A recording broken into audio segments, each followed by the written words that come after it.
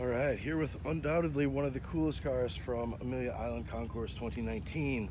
A special guest, the Nissan R390 GT1 road car. So this is the road-going variant that was created as a homologation special for the 97 and 98 LeMans races, so that this GT could qualify and run in the GT1 class, which is vehicles based on road cars. So what they did is build an insane race car and then made one road-going version, which is this. It was never offered for sale, but is in the Nissan private collection. So to have this over here from Japan is really, really special. Let's look at some of the details. Up front, you've got a fairly simple nose. It sort of looks like the Almera from back in the day. And then headlights actually repurposed from the 300ZX Turbo, which is pretty cool to see. Some Naka ducts here, slight intakes, and then big air extractors here in the upper hood that have some cool slashing to that effect. And then you can also see parts of the pushrod suspension inside that area there. The leather wrap dash is pretty cool for what is just unabashedly a race car in road car clothes. Cabin looks good. It's a right-hand drive vehicle, of course, which would make sense for Japan's road car market. Coming into the side, we've got some really cool details too. More air extractors behind the front axle there. Interesting spacing there underneath the door. And then, of course, a nice bubble canopy. It's pretty cool to look at. Racing gas tank inputs. And then the carbon fiber top for this 3.5 liter V8 engine. This 3.5 liter V8 was making 550 horsepower, which is quite a bit for a vehicle that is this lightweight and dedicated.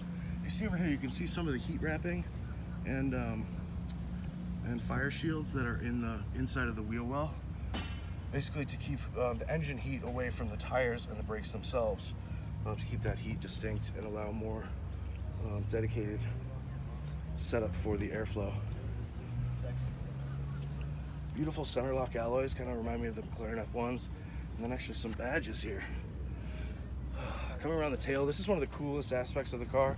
Obviously, as a Le Mans car that, you know, back in the 90s, before some of the changes to the track, I mean, this was a vehicle that was really expected on track every lap to hit, you know, upwards of 230 miles an hour. So you really, really needed this specialized aero package. With this long tail, as we see, you know, look at how far the tail end is from the actual V8. I mean, there's like a good 5 feet there. And then this little flip of a fixed spoiler is interesting. Would be helpful in high-speed curves. And then even like a nicely finished exhaust points. You've got the exhaust here at the edge of the bumper. And then open cutouts for all that heat from the engine to shoot out the back. Some cool lighting. I mean, the lighting looks a little bit second, like it was a little bit of an afterthought, which of course it was. The race lighting would have been completely different.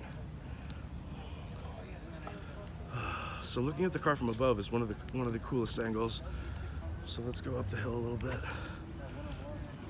So this R390 GT1 it's got to be a legend. I mean, it's so special in Nissan's back catalog. I've been hoping that they would bring it for years and years, and they finally did. Absolutely magnificent. So even though they made this road car, it was never actually marketed. It was never for sale. So, but if it were, the rumor is that it would be worth 100 million yen. So I don't know what that translates to, but probably like 10 or 15 million dollars, which makes sense when you see this vehicle in the flesh. It absolutely looks worth it.